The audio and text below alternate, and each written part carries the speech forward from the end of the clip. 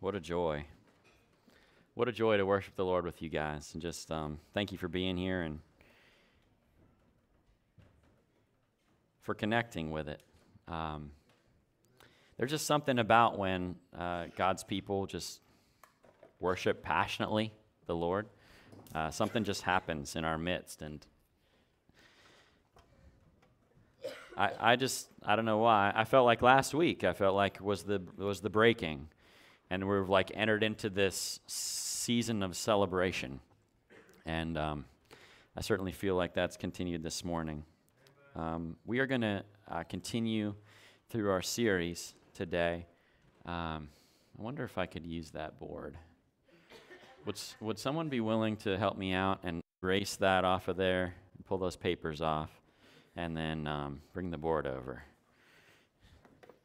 I might use that in a little bit. If I don't, I apologize for making you do all that for nothing. Do we have markers too? There must be markers somewhere. Okay, cool. All right, so while they're doing that, don't be distracted too much. Jim, can you click on the PowerPoint for me? It doesn't seem to want to go.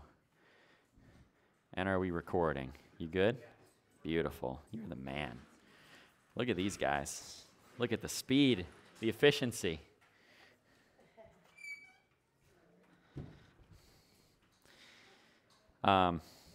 If it doesn't erase real well, it's okay. I just use the top. It's a good verse anyway. I feel like this is us, you guys. This is just our church in a nutshell right here. Did you know 6 years ago there were 12 people? I mean, that's where we started.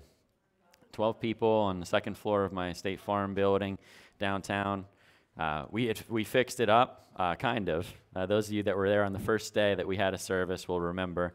There was no carpet yet. But we had ripped out all the old carpet, and so it was like a full-on construction zone. But it was like from the first day, I could barely play guitar at that point. From the first day, from the first chord, it was just like Holy Spirit just descended on us. And something happened in that building on that day. I can just remember crying, just happy tears. I remember the first day. Is Peach here?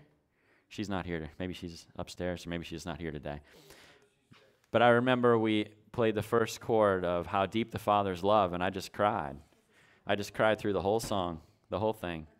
And we prayed over our city that day, and we had no idea what Summer Serve was going to be. We had no idea of anything. We were just 12 broken people that showed up and decided that we were going to serve the Lord. You know what works as Windex. If there's Windex in there, we can clean it. Oh, seriously, don't worry about it. Don't worry about it. We'll get it after. It's not a big deal. I'll use the top. There'll plenty of room. But yeah, that's what God has done, all of this from that. And so now I know we don't have as many today because of the snow probably, and that's okay, but no big deal. We're just going to be here, and we're going to seek the Lord together anyways. Amen? Okay, we have the board. That was my time wasting there. Thank you. Can we just enter into the throne room one more time, just in prayer, just prepare our hearts? Lord, as we just go into your word this morning, I pray that you would just pour out on us again. Lord, we thank you for what you've done already this morning. My heart just leaps for what you're doing in the people of this church, that you're working on us, that you're changing us, that you're making us into an army to do your will, to spread your word, to pour out your glory on this community and the communities around us. God, we thank you for the victory that's been won already. And Lord, that you'd bring about that victory in our lives just a little bit more this morning. Help us to be who you want us to be, we pray in Jesus' name. Amen. The 9-week challenge we've been going through. This is the halfway point already. Can you believe that? What I wanted to do is start off this morning. These are a bunch of statistics. These are true statistics.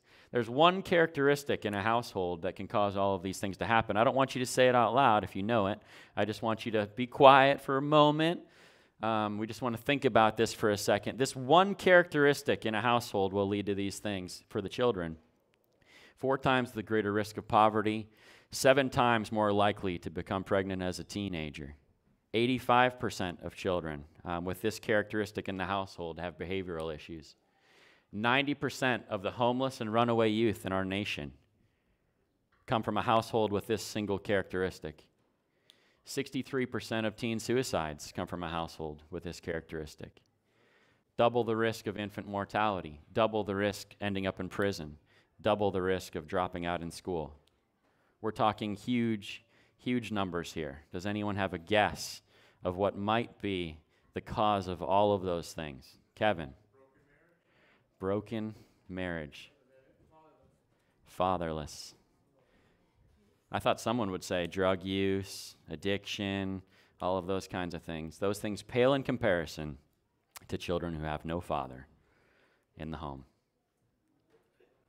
That is stunning, stunning news. And yet, if we look at what we focus on as a nation, if we look at what we focus on as a people, do we focus on solving this problem, or do we try to just solve all of the symptoms? Symptoms, right? It's like a microcosm of our healthcare system, which drives me absolutely insane. We go in, we tell them our symptoms, they treat our symptoms. We don't get to the root causes most of the time because there's no money to be made in solving the problem. I don't know if that's the actual motivation or if it's just easier or if the way that our laws are written just make it more that way. I'm not sure. But we don't seem to want to solve the problem. We just want to help the symptom. Well, these symptoms will never go away if we don't solve the problem. And so what we want to talk about today, a little bit different. I don't know if I've ever even broached this subject before on a total basis, but we're going to give it a go. It is going to be about families or biblical families. And so I want to go through and share some of my struggles, share some of the things that I've dealt with, because I have, I failed in a lot of ways. Let me just put it that way. Failed in a whole lot of ways. But hopefully, I can impart to you some things from Scripture and some things from my life that you won't have to go through some of the same things that I've had to go through. Amen? Amen. You with me? Yes. I had a dream last night. I never dream, normally. I never dream. This is 2 weeks in a row. I've had a dream that I felt like directly related to the sermon after I sat down and thought about it. This was my dream. Some of you who know me will know that this to be true. I was working on a big ladder. I hate ladders, and I always end up on the ladder somehow.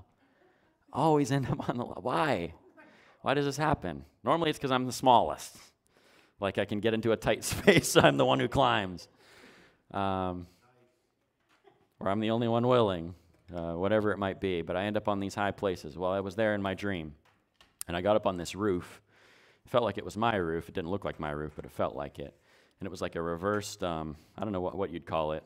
Like a barn goes like this, right? But this roof went like this, like it got steeper up to the peak. And so I was just like, gutting it out. Don't look down. I just climbed all the way up to the top. Bless you. Climbed all the way up to the top, and I straddled the peak of the roof, and I got up there, and I started working. And I was doing my work, and I didn't realize what time it was. And all of a sudden, I finished what I was doing, and I looked up, and it was dusk. It was going to get dark, and I could see it was a cloudy day. There were no stars, no moon, and I was going to be stuck on this roof in the dark. And then I looked down. And in my dream, I was just paralyzed. And I knew I had friends working. It felt like a summer serve. There were like friends working elsewhere, and they were all finishing up their jobs and cleaning up their stuff. And I knew that I could call out for help, but I couldn't bring myself to do it. It was like I was prideful. I was like, I got myself up here. I can get down. But I was like trapped. And then the wind started, and I could see the ladder like moving back and forth. And I was like, no, I'm be trapped up here all night. Be trapped up here all night. And then I woke up. I don't know how that dream ends. I probably died. The Lord spared me from it. I'll talk a little bit more about what I think that means at the end of the sermon, but just wanted to start with that. Man, isn't it powerful how God can give you such a picture in your mind and just take you right to that place? I can just feel it all again, like my heart's racing right now, thinking about being on that roof. My hands are starting to sweat. I'm a cold-handed person, and my hands are sweating right now. Ugh. Anyways, totally unrelated, feels unrelated at least. The first family. God created us to be in family. Amen? We're not supposed to go through this thing alone. And after God created Adam, we went back and he said that to us. Or he said that to Adam. He said, it is not good for man to be alone. You remember that? He says that to Adam in the garden. And so this is what happens after that. The Lord said, it's not good for the man to be alone. I will make a helper fit for him. He says, I'm going to make a helper, not just any helper, okay? Adam goes through all the animals. He names all the animals, and there was no animal found fit to be Adam's helper. Not even man's best friend. Like you picture, he goes, the golden retriever's there, okay? It comes up to Adam, and you think, wow, this is the perfect sidekick for Adam. But it's not. It's just not the right fit. He needs something more. He needs something better, even than man's best friend. Adam didn't like cats, by the way. Genesis chapter 3. That was for you, Krista. Genesis chapter 3. Then the man said, at last, this is the bone of my bone and the flesh of my flesh, because God puts Adam to sleep. He takes out one of his ribs, creates woman from his side. Why from his side, do you think? Oh, man. That's like heresy in the church, isn't it? He doesn't create from the head, right, to lord over him. He doesn't create from the feet to be trampled by him. He creates from the side that he would have a partner, a helpmate, a sidekick, an equal. Amen. Perfect answer. She shall be called woman because she was taken out of man. And therefore a man shall leave his father and mother and hold fast to his wife, and they shall become one flesh. And the man and his wife were both naked and were not ashamed. She is the first sidekick, absolutely. Adam is the first superhero, and she is the first sidekick. He couldn't be killed, right? He was invincible. But he just had one kryptonite. Stinking apple. Or fruit, whatever it was. We don't know what it was. Then what happens in the first family? She took of the fruit and ate it. And she also gave some to her husband who was with her, and he ate it. And then the eyes of both of them were opened, and they knew that they were naked. And they sewed fig leaves together and made themselves loincloths. And so we had this beautiful picture. God creates this perfect sidekick for Adam, his helpmate, the one that was fit for him, according to the word.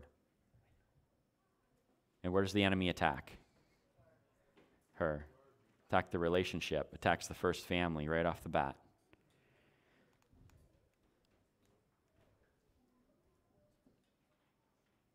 The nakedness. We talk about that, and it kind of like makes us awkward to talk about that they were naked and not ashamed. And I'm like, well, we have no shame in Jesus Christ, right? So next Sunday, everybody... No, don't do that.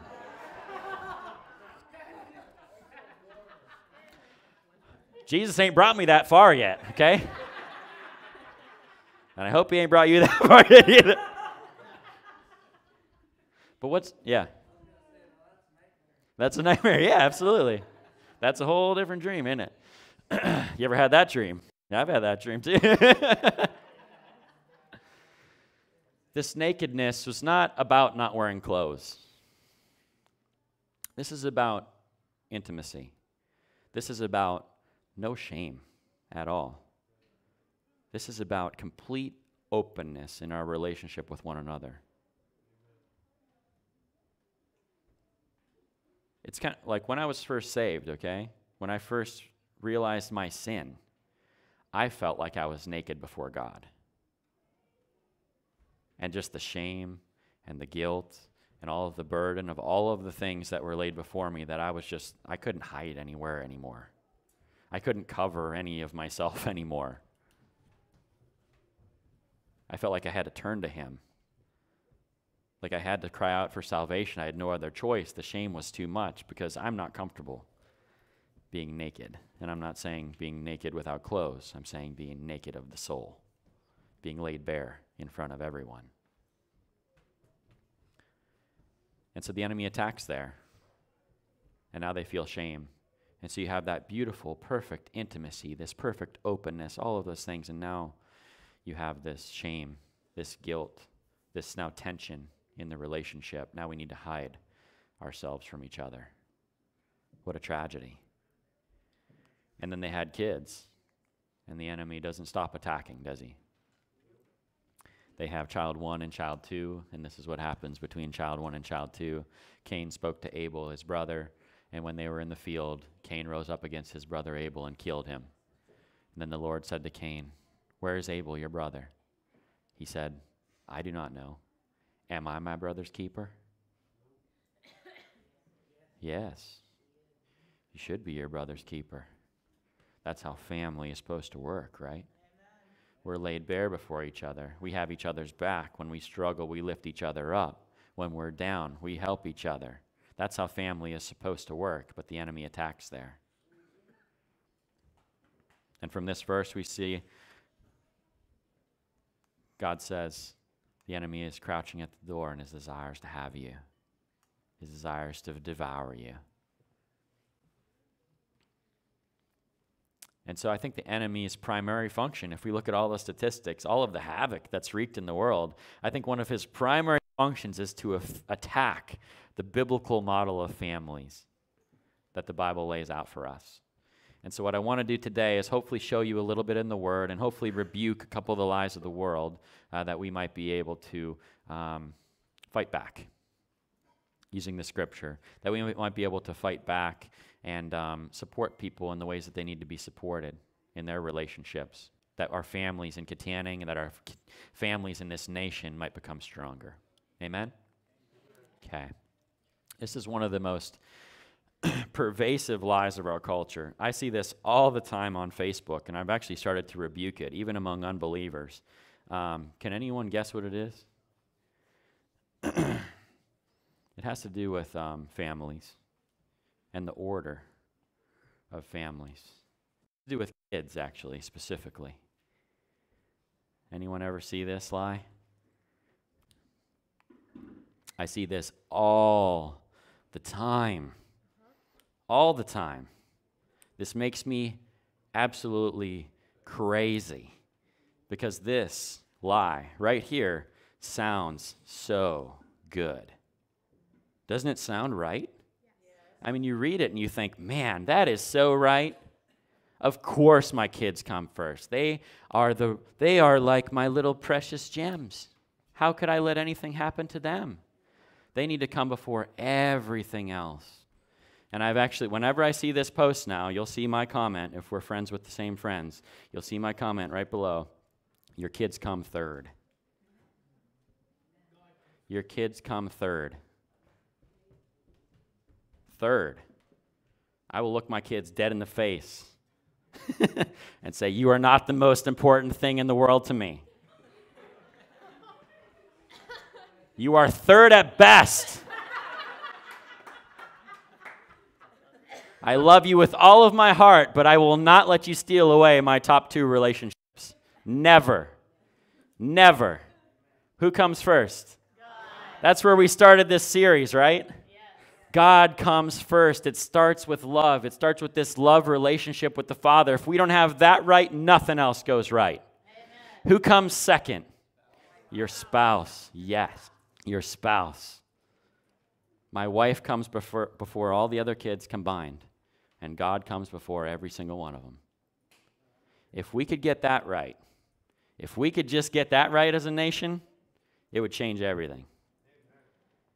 If we could convince people, no, God comes first, your spouse comes second, the kids come third. Well, what if I don't have a spouse? Well, your kids might come second. Boyfriend doesn't come before them, because we see that's a big problem too. Okay? Yeah. Dogs, then kids. Yeah. That's why I said third at best, Kevin. That's why I said third at best. That's a joke. That is a joke. The rest was not a joke. This is the other part of it, okay? I learned this a long time ago. I kind of added to it a little bit. This is a wheel. I'm not a very good artist, okay? So bear with me. So this is my life. My life is this wheel, and I got to fit these things in there. Okay, I got to fit in God, my personal relationship with Him.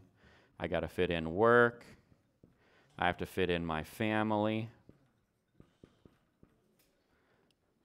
I believe in all of my heart that that we're not supposed to operate in our life without the church, so I got to fit in that somewhere. Sorry, I split up a couple things here.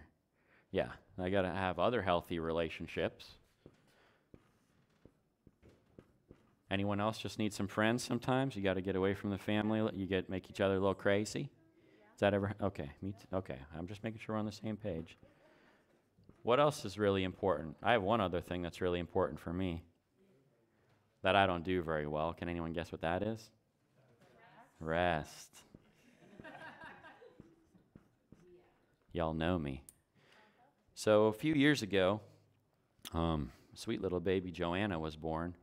And at that point, I was still very young in my State Farm office, and I had a real problem because this is what my life looked like. It was two pieces, okay?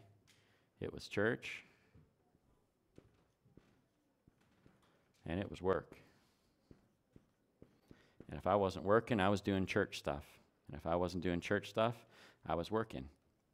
What happened was we started this great thing called Summer Serve.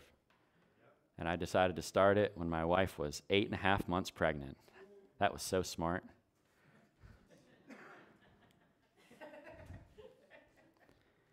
And I decided that summer I was going to lead all 12 projects.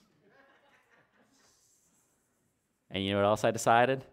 I was going to do a 13-week sermon series, and I was going to preach every single week. That was so smart.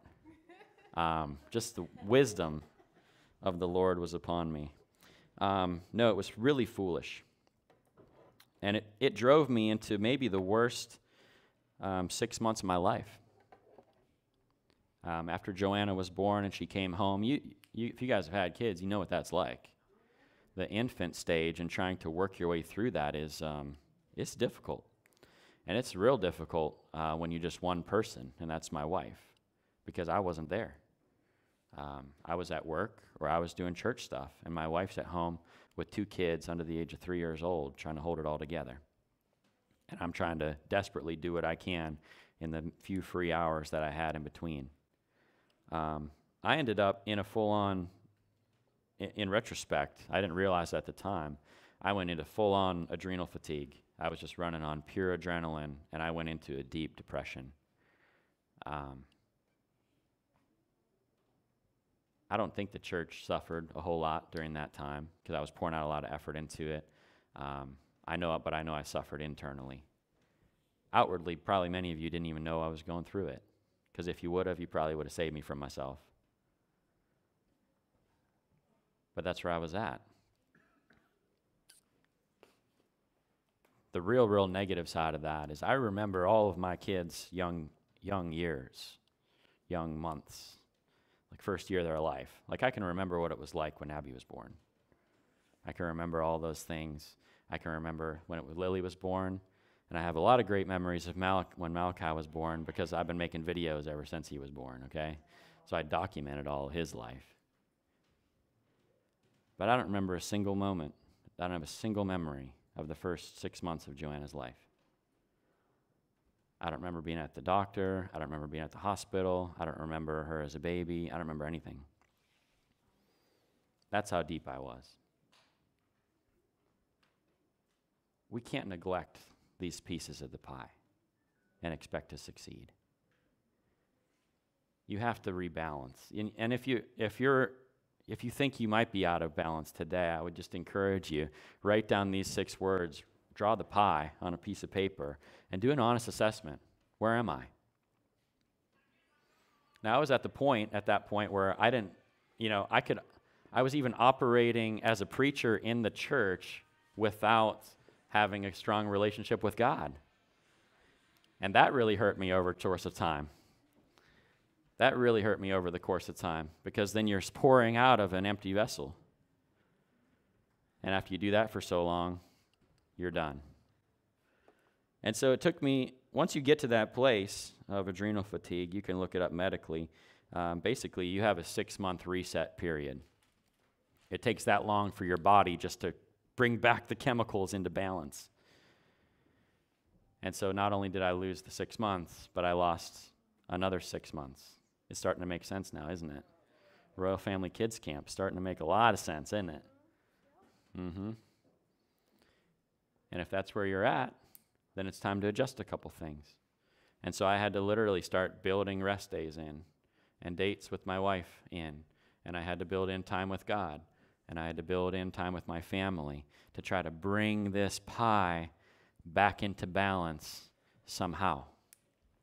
But that's how the enemy will try to attack your family. Because are any of those other things not important?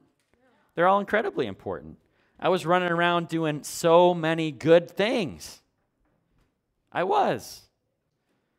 But the enemy was using good things to ruin the other good things in my life.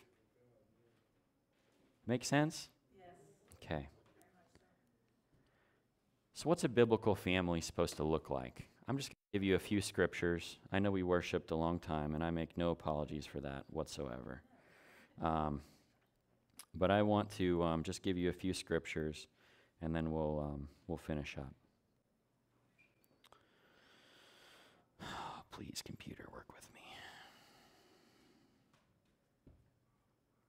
There we go. Okay. So this is where we're at then. Because Jesus came to restore, right? Jesus came to set all the things right. What the enemy tried to steal away. I mean, I love that song. Yes. What the enemy meant for evil, he's turned it for good. He's turned it for good. You take what the enemy meant for evil and you turn it for good. You turn it for good. So here we are, Ephesians chapter 5. This is what a husband and wife relationship is supposed to look like. Wives, submit to your husbands as to the Lord. And that's it. Let's go home. Perfect, right? For the husband is the head of the wife. I love teaching this stuff. For the husband is the head of the wife, even as Christ is the head of the church, his body, and is himself its Savior. Now, as the church submits to Christ, so also wives should submit to their husbands in everything. Submit in everything to their husbands. But there's more. Husbands, this is our part now. Love your wives as Christ loved the church and gave himself up for her, that he might sanctify her, having cleansed her by the washing of water with the word, so that he might present the church to himself as in splendor, without spot or wrinkle or any such thing, that she might be holy and without blemish. And in the same way, husbands should love their wives as their own bodies. He who loves his wife loves himself. And so we have this beautiful picture, right? Women, submit to your husbands as the church submits to Christ. Is it like this terrible thing for the church to submit to Christ? No? Some of you hesitated a little too long on that. Is it a terrible thing for the church to submit to the will of Jesus Christ? No, it's great. Why? Because God, yes, exactly. Because Jesus loves us with unimaginable love. Jesus always has our best interest in mind. Jesus is never out to harm you. He is only for you and not against you. And so it's not bad for us to submit to Jesus because Jesus is always out for our good. And so husbands, that's your job, is to be always out for your wife's good. It might be short-term pain like sometimes it is with Jesus, right? We can make a decision that causes short-term pain, but long-term, it's going to be a good decision. And as a husband, sometimes we have to make those hard decisions, or we make them together with our wives. And that's okay. That's a good thing. And husbands, is there any greater love than to lay down one's life for their friend? No. That's what Jesus said. Jesus told us. The greatest love is to lay down one's life for their friend. And so husbands, we should be laying down our lives for our wives, that we might present her cleansed by the washing of the water of the word, that he might present her to the church in splendor, without spot or wrinkle or any such thing. We should love our wives with everything that we are. And so how can we restore? Like if you feel like you're in a dry place in your marriage, you feel like you're in a weird place with your relationship, this is like, this is going to sound wrong, but you got to get naked with your spouse again.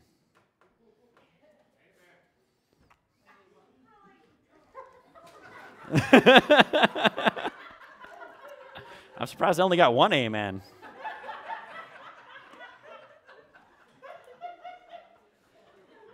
I mean that in the least sexual way I can possibly mean it.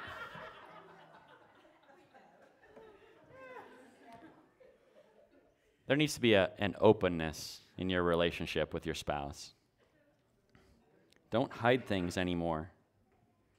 Make time. Communicate. Remember how you talked when you first dated? And you were so enamored with all the stupid little things in each other's lives? You got to get back to that place. That's how I know when my wife and I are in a bad place in our marriage, is when we start treating each other like business partners. Very transactional. Yeah, I'll do that for you. Or once you get to the point of, I did that for you, now you owe me this. Oh man, you're in a real bad place if you get to that place. Either way, okay? This could be husband or wife. This is a two-way street. How I know that we've gotten back to a good place is when we go on a date and we'll start talking transactionally. When we get to that place where we make some stupid joke about something really silly about the other one and we both laugh. I know then we've gotten back to where we started. And you have to fight to get back to that place. You have to return to your first love. You have to do the things you did in the beginning. Now, these are biblical principles out of Revelation that God speaks about his relationship with us, that if we want to fire our love for him, then we need to go back to our first love and do the things that we did in the beginning. But those same principles apply to your spouse. Go back and be silly again. Go back and be naked again. Bare your soul. Love them. Be good, Kevin. What about our children? Sorry, this is the rest of the man one. I'll read that to you. No one ever hated his own flesh, but nourishes and cherishes it, just as Christ does the church, because we are members of his body. Therefore, a man shall leave his mother and father and hold fast to his wife, and the two shall become one flesh. This mystery is profound, and I'm saying that it refers to Christ and the church. However, let each one of you love his wife as himself, and let the wife see that she respects her husband. Fantastic book. Comes right out of that last verse, love and respect. If you've never read that book as a couple, buy it like yesterday. One of the best $15 you'll ever spend as a couple. If you can walk through that, that'll create so many conversations. If you're stuck in your marriage relationship, start reading that and talk about it after you read it. Oh my goodness. You'll have some all-out brawls, and you'll have some tears, and you'll have some repentance, and God will do a work. I can guarantee it. Amen? Well, all right. What about the children? Teach them. We talked about this a couple weeks ago, right? All of those scriptures out of Deuteronomy, that you got to teach your children, that you have to constantly be remembering all these verses. I'm just realizing that this did not save my most recent Word document, so I'm going to go right off the cuff here. Proverbs 22:6, train up the child in the way he should go, and even when he is old, he will not depart from it. This is a really interesting scripture. I had to look up this week, and I went to the word train up. I wanted to see what that word actually was. It was this word. Did I put it in here? No, I did not. It was chanak. Sometimes the Hebrew words have that throaty sound. It was chanak. And it was to train or to dedicate or to inaugurate. What was really interesting about it is it was only used 4 times in the Old Testament, this word. And so whenever I see that, I immediately think, wow, it must be really specific meaning for something. And it doesn't even feel like train up when you read the other parts of this. The word, where it's most prevalent, was in the temple, okay? You remember when Solomon built the temple? Let me look it up here real quick. I'm going to read right out of here for a second. 1 Kings chapter 8. Man, we're going to be late today. Sorry. Then Solomon assembled the elders of Israel and all the heads of the tribes, the leaders of the father's house and the people of Israel, before King Solomon in Jerusalem, to bring up the ark of the covenant of the Lord out of the city of David, which is in Zion. And so we see here Solomon, he built the temple. They spent what is assumed to be billions of dollars in today's money to build this most lavish temple that ever existed on the face of the earth. Solomon was the richest man in the world at the time. Solomon was Bill Gates of today, and he decides he's going to build a temple to the Lord. Can you imagine what it would look like if Bill Gates decided that he was going to build a temple to the Lord? It would be lavish. It would be amazing. It would be the greatest thing you ever saw. That's what the temple was. And so Solomon, he invites all these people from around Jerusalem. They bring up the Ark of the Covenant out of the city of David. The men of Israel assembled to King Solomon at the feast in the month of Ethanim, which is the 7th month. And all the elders of Israel came, and the priests took up the ark. And they brought up the ark of the Lord, the tent of meeting, and all the holy vessels in the tent. And the priests and the Levites brought them up. And King Solomon and all the congregation of Israel who had assembled before him were with him before the ark, sacrificing so many sheep and oxen that they could not be counted or numbered. Now they count and number them at the end. So evidently someone was counting and numbering them. So we see at the end, maybe they just saw how many were missing when they were done. They came up with the verse later on. It says they sacrificed 22,000 oxen and 120,000 sheep on a single day to kind of dedicate this temple. That word that they use at the end here, let me get the actual scripture for you. Verse 63 says this. Yeah, Solomon offered as a peace offering to the Lord 22,000 oxen and 120,000 sheep.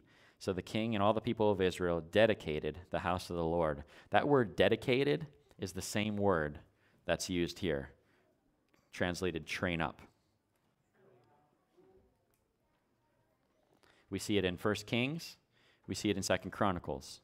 This Solomon dedicating the house of the Lord, sacrificing 142,000 animals. Can you imagine the blood? Oh my goodness. And that's the word that he uses to say, train up your children. I don't know if that speaks to anyone else, but that speaks to me. That speaks of sacrifice for the training up of your children. If I'm going to dedicate them, it's going to cost me something. If I'm going to train up my children, it's going to cost me something. Even when he is old, he will not depart from it. That's how we need to approach the training up of our children, as if we're sacrificing unto the Lord.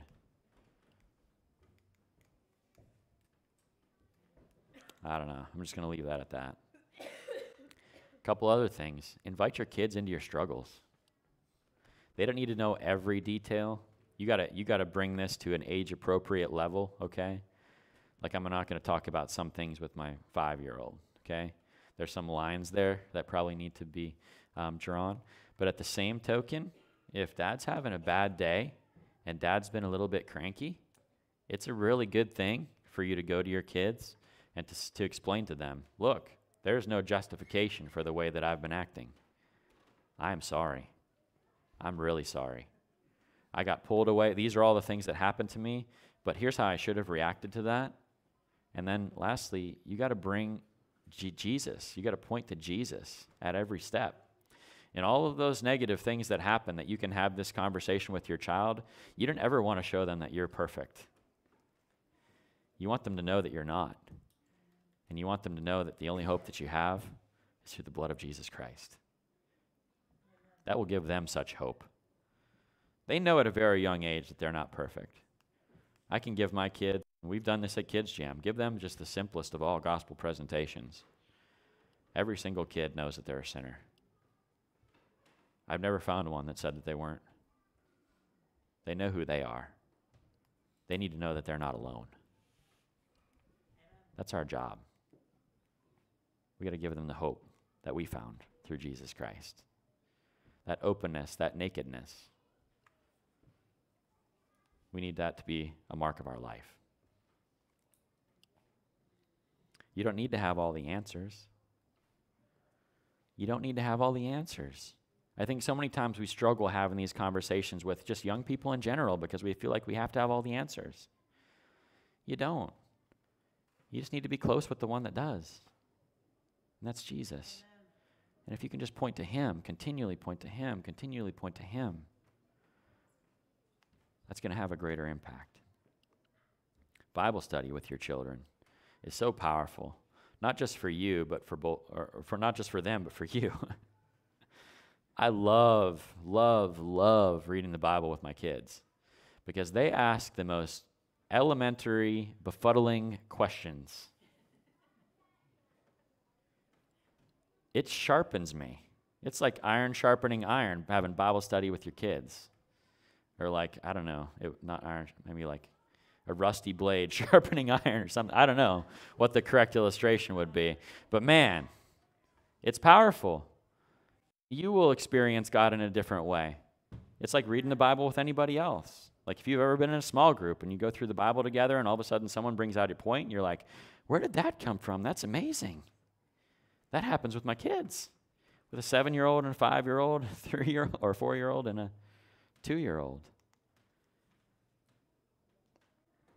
Study with someone who knows nothing. It's one of the best ways to grow as a Christian. And your kids all start there. Some of you might be saying today, well, I don't have any of those things. My spouse is gone. My kids are grown. I'm not in that situation. Paul speaks to people that are alone. And I would say to you, what a blessing. What an opportunity. If you don't have to worry about one of the pieces of this pie, it makes the other pieces a little bit bigger. You can spend more time with the Lord. You can spend more time cultivating other relationships. Maybe you decide, well, I really want to pour into kids, but I don't have any kids around me. I'm going to start coming to Kids Jam and volunteering. I'm going to start coming to the youth group and start volunteering. And guess what? God's going to give you a voice into some young people's lives. And man, you connect with them on Facebook Messenger or whatever, they'll be talking your ear off. I guarantee it. And you'll have opportunities to pour into their life that you never thought possible.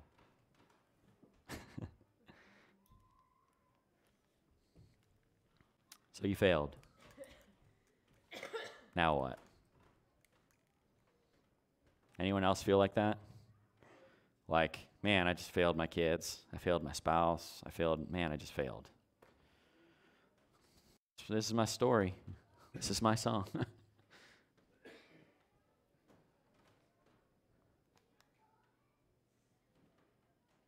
Today's a new day.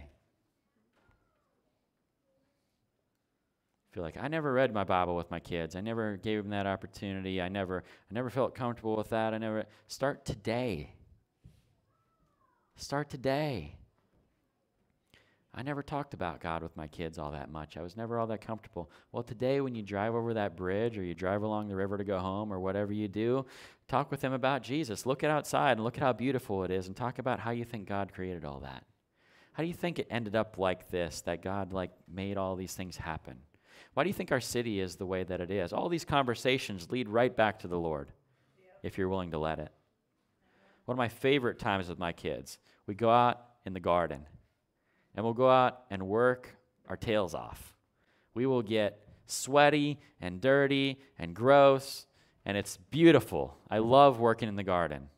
My kids are playing in the mud.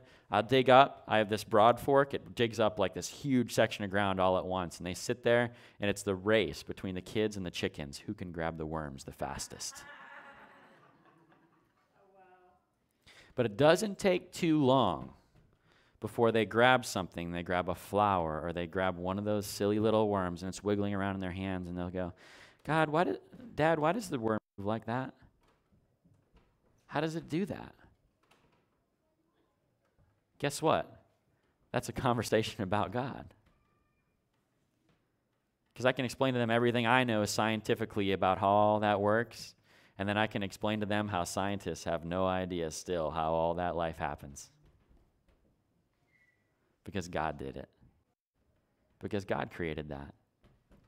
And what's the real blessing is now, I've had so many of those conversations with Abby. I'll hear them over there playing, and they'll pick up a flower, and they'll do that, and Abby will go, God made that flower, Joey. Did you know that? And it just makes my tears come to my eyes. Because you see it happen. It's like a million little steps. Your relationship's broken with your wife. You've been mad at your husband for 6 months. Start to repair it today. It may not happen overnight, but it'll never happen if you don't start today. Take him out for ice cream. Go do something stupid you used to do. You used to go up to Buttermilk Falls and sit on that one rock and watch the water go by. Go there today. Go there today. Watch the water go by. It's not too cold for your wife, okay, AJ? Back to the dream. Remember the dream in the beginning? I was stuck on that rooftop. Straddled it, watching the sun go down, and I know that I'm not getting that ladder. I thought about afterward, what could I have done different? And I thought, I didn't want to get down because I knew I would look scared in front of everybody else. It wasn't so much that I thought I'd get hurt or anything like that, but I didn't want my appearances to be negative in front of everybody else. You got to get over that fear. You have to make yourself vulnerable. Well, what if you fall and fail? What if you end up hurt? What if it's safer just to stay where I am? It's not. The enemy wants to lie to you and keep you in the place that you are right now. But faith can make you take a step, and another step, and another step. Here's the other thing. I had friends all around that would help me. I had friends all around that would help me. Can I get an amen? When I saw that ladder shaking in the wind, I could have easily called someone over and said, hey, can you hold this for me? If I just get over my embarrassment, get over my pride, and just ask for a little bit of help, it can look that way in marriage too. Say, I don't know what to do with my wife. Well, find another man in this church that you see that has a pretty good marriage. Start talking to them. It'll go well for you. They'll have some good ideas for you. They might sympathize with you a little bit, which will help you. And they might knock you upside the head a little bit, which you probably need.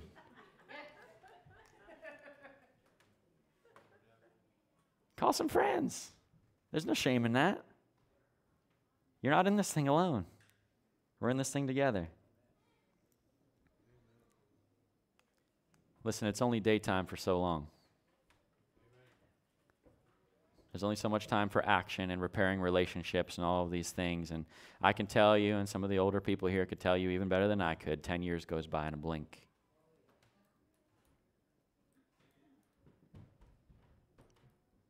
You don't want to go 10 more years with a broken marriage. You don't want to go 20 more years without a relationship with your kids that God honors. Because if you get too far down the road, at some point it's too late. That was the message from that dream. I saw the sun going down. I knew pretty soon I wouldn't be able to see the ladder. And I'd have no way out. You got to go today. You got to go now. God wants our families to be in a certain way, to be in a certain order. If this has spoken to you at all today, if you see any of these things out of order in your life, start making it right today. I know, trust me, that this is not a simple turn. It took me a long time to fix these things. You know why? How I got in this mess in the first place was because at work, I was doing everything. I had to start to delegate. Luke will tell you, I don't do anything now.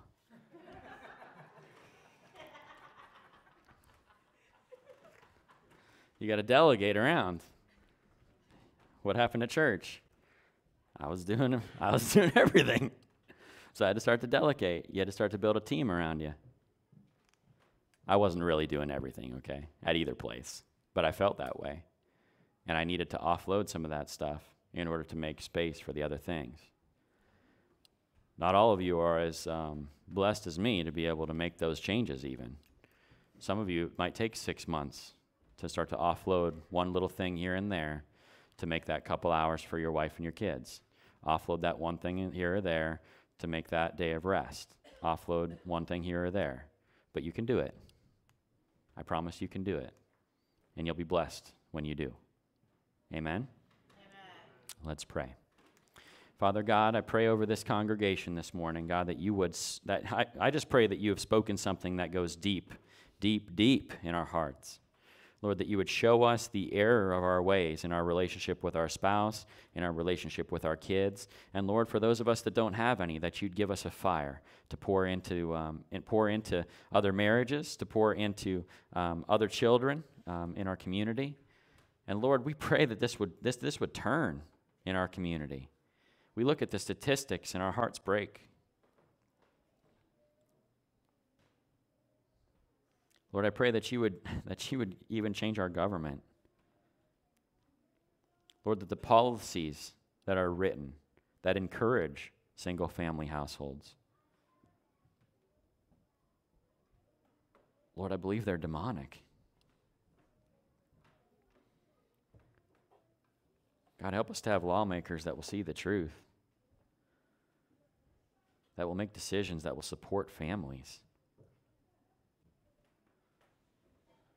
Lord, we see over and over again in the statistics that even the kids with bad fathers do better than the kids with no fathers.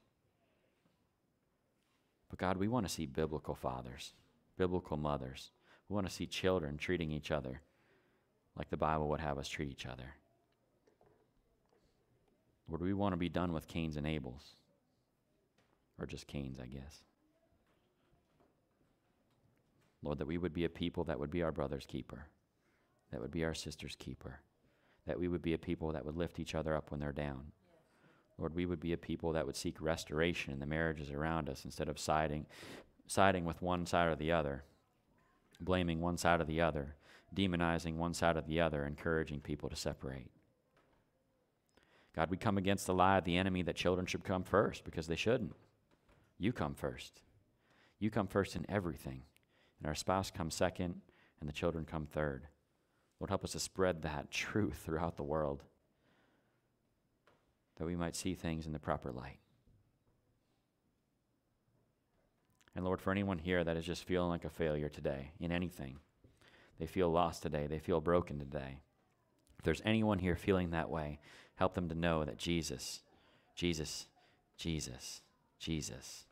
a second chance, that he's still giving second chances today.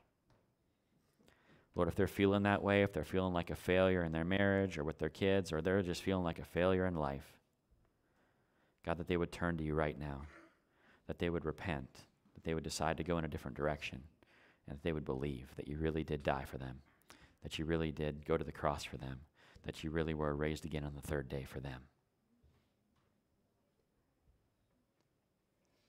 God, if we will repent and believe, everything can be made new. A marriage can be restored, children can be made well, and our world can be healed by the power of Jesus' name. So we thank you. We thank you for the blood poured out for us. It covers a multitude of sins. We thank you for Jesus. It's in his name we pray. Amen.